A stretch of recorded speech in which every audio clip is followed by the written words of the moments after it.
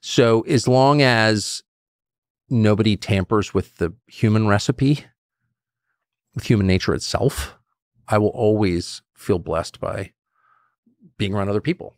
And that's true around the world. Like I've never been to a country, and I've been to scores of countries, where I didn't, given a week, really like it and like the people.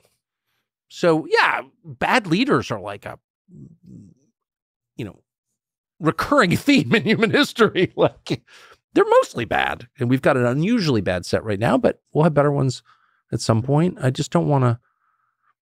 The one thing I don't like more than nuclear weapons and more than AI, the one thing that really, really bothers me is the idea of using technology to change the human brain permanently.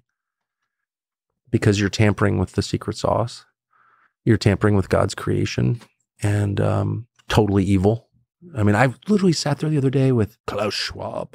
I was with Klaus Schwab. I was like a total moron. I'm like 100 years old and like has no idea what's going on in the world. But he's like one of these guys who, speaking of mediocre, everyone's so afraid of Klaus Schwab. I don't think Klaus Schwab is going to be organizing anything again. He's just like a total figurehead, like a douchebag. But anyway, he was talking and he's reading all these talking points, like all what the cool kids are talking about at Davos and whatever. And he starts talking about it in his way, in his accent.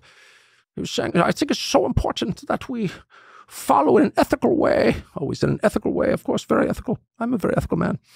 That we follow using technology to improve the human mind and implant the chips in the brain. And I'm like, okay, you have no idea what you're talking about.